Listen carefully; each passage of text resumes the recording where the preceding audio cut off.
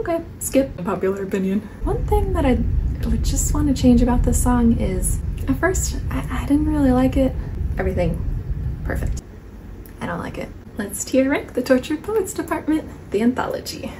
Straight from the Tortured Poets Department. I'm excited. It's my first tier ranking, and I went with the album with 31 songs to do with my first one, so this might have a part 1 and a part 2.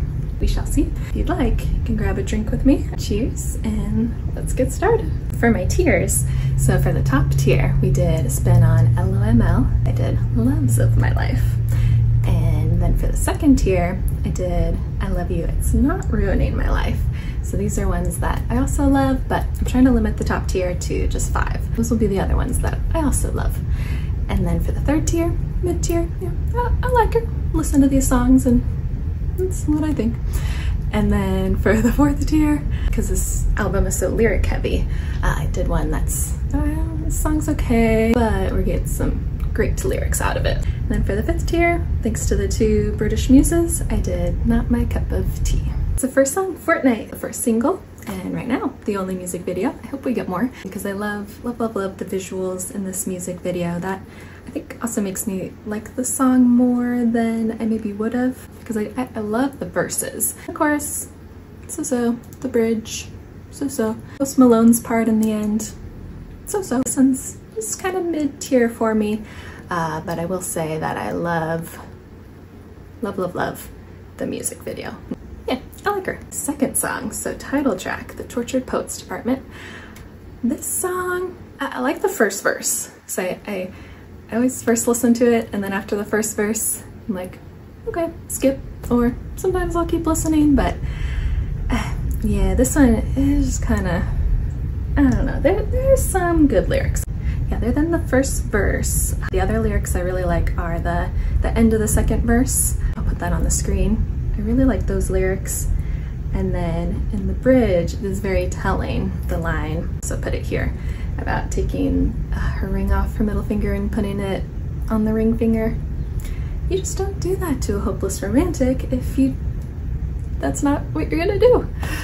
With this one, because of the lyrics, we'll put it in here for the lyrics, but yeah, I do tend to skip it after the first verse. My boy only breaks his favorite toys. Love this one. That one is going right away to Loves of My Life. I love the song. I love everything about it. I love how it just goes right into it. Oh, here we go again. Love that. The metaphor, perfect. Everything, perfect. And then Down Bad. Down Bad, I gotta say at first, I didn't really like it. I guess I just didn't really get it and thought it was maybe like kind of silly, but I gotta say this one has really grown on me. End of it, the bridge. I've never listened to the clean version. I only listened to the explicit, and the bridge, when you're a little angry, it was very satisfying to sing the bridge of this song. I'm gonna put it in, not quite Loves of My Life, but definitely still one I love. Oh, before we move on from Down Bad, I love the performance of this one. It is beautiful. I love the visuals. I will say I wish it was a smidge longer and she did the bridge. Then it would be perfect, and like still mashed it up at the end with Fortnight, so she could make Down Bad a little bit longer, do the bridge, and then make Fortnight a little bit shorter. And love it. Next song, So Long London. I love this song so much. It bums me out when I see people saying that they like it less just because it's not the track 5 that they wanted. Like, I don't think you should like a song less just because of what track number it is. It's silly. And that's gonna go right away to the top.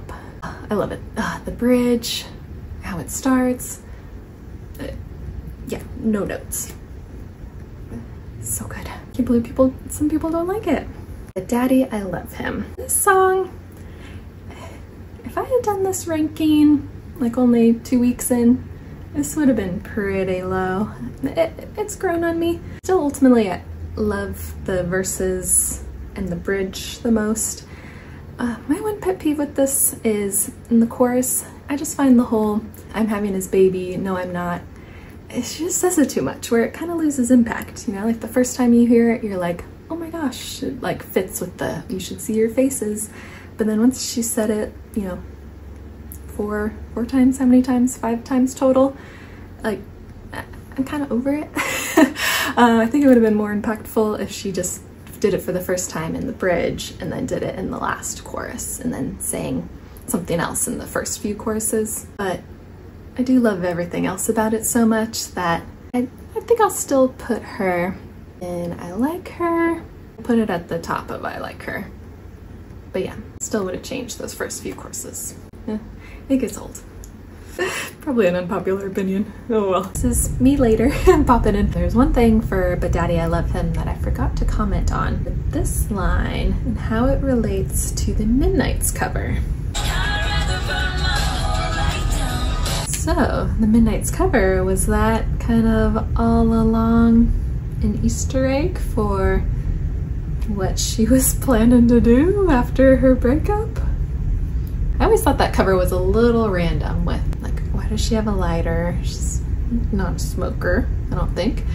And her hair, I don't know if that's, her hair is actually short or if it's just, you know, tucked behind, but her hair like kind of makes it look like 1989 era. Was she trying to tell us, I'm thinking about this dude I met back in the 1989 era and I'm gonna burn up my life to be with him?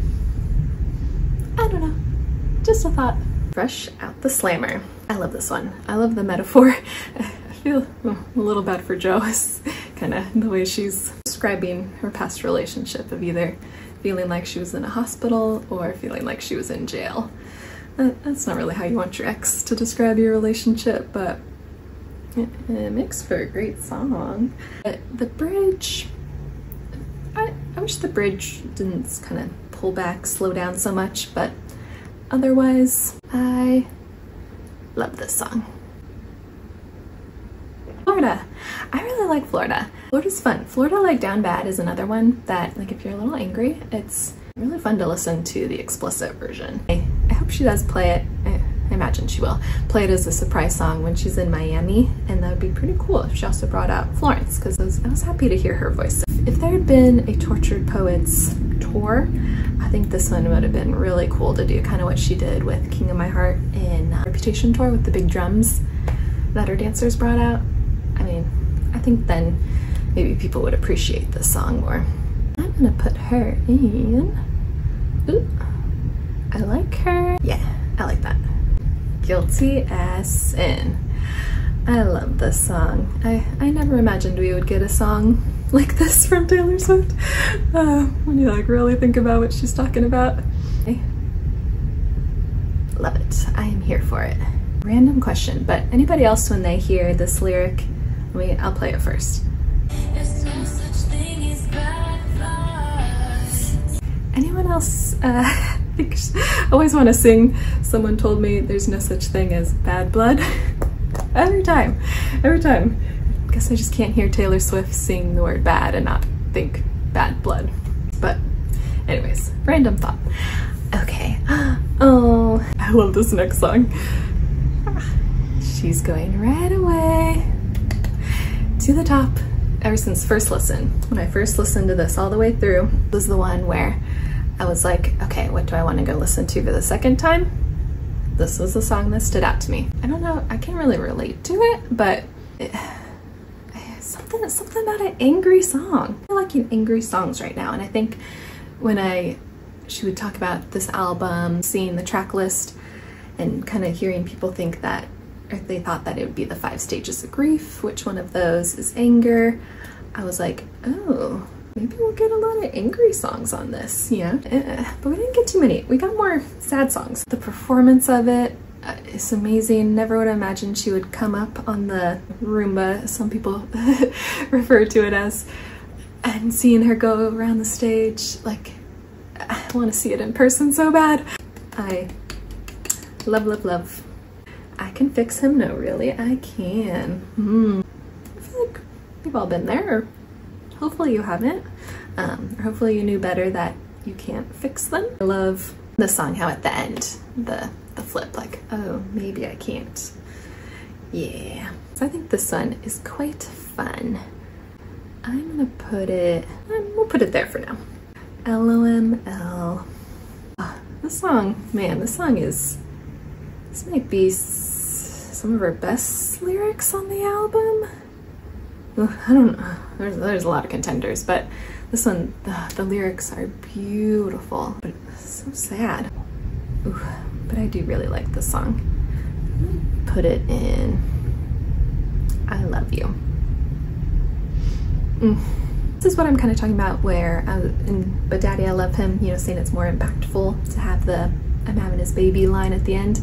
Like this one, isn't it so impactful that it's only at the end? She just says it once, that you're the loss of my life. You know? Ooh, let's get a drink. I Can Do It With a Broken Heart. Love how she just brought the Eras tour into it, hearing all the background stage noises, having the in-ear monitor of the countdown. One thing that I would just want to change about this song is the production of it. I wish there was more instruments. You know, if it's supposed to kind of mirror her, you know, performing on the Eras tour, like her whole band's there. So I wish it was less synth, less kind of almost like house tempo at times, and more of live instruments. Like, oh, wouldn't that be so good? Let me play it. I'm so depressed, I act like it's my birthday every day. Now I think I'm maybe overthinking it. But yeah, I just would have loved more instruments, you know, to go with the vibe of the Eras tour. I do still love this song. I'm gonna put her there. The Smallest Man Who Ever Lived. This does have definitely one of the top bridges on the album. Gosh, it would be hard to rank the bridges, but I think this would be in top 5. I do love this whole song, and you really need the first parts to kind of build up to just how satisfying the bridge is and just everything that she says in it, calling this person out. Oh, the performance. I love the performance. Just brilliant. This is going. I won't put it there. This is so hard. This is why I could never rank them just like 1 to 31. No, even just doing the tier ranking, 5 categories, even though I guess in the end I'll end up kind of ranking them 1 to 31 now that I think about it. But oh no, the Alchemy. Yeah, I feel like I'm kind of alone in how I feel about this song, at least based on rankings I've watched online. I don't really like this song.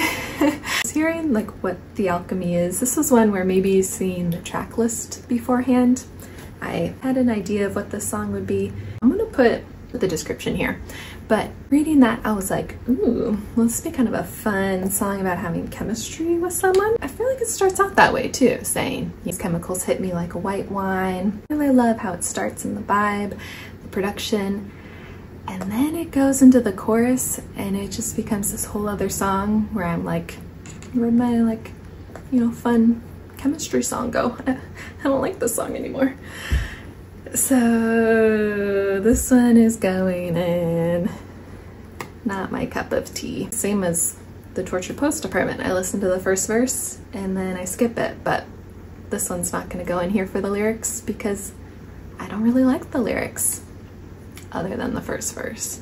I think it's disjointed, doesn't make any sense. Got that out of the way. I was kind of dreading that.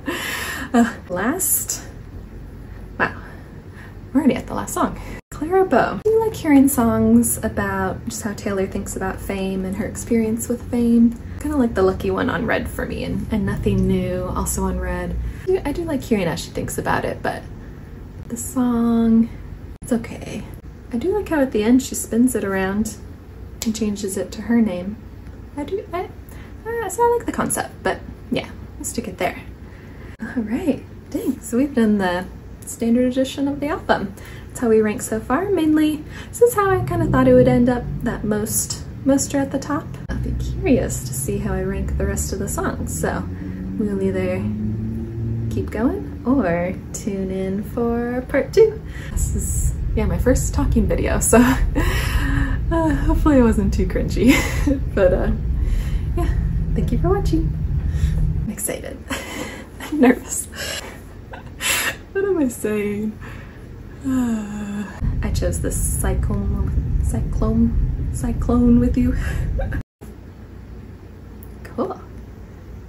recording. Okay, I am still recording.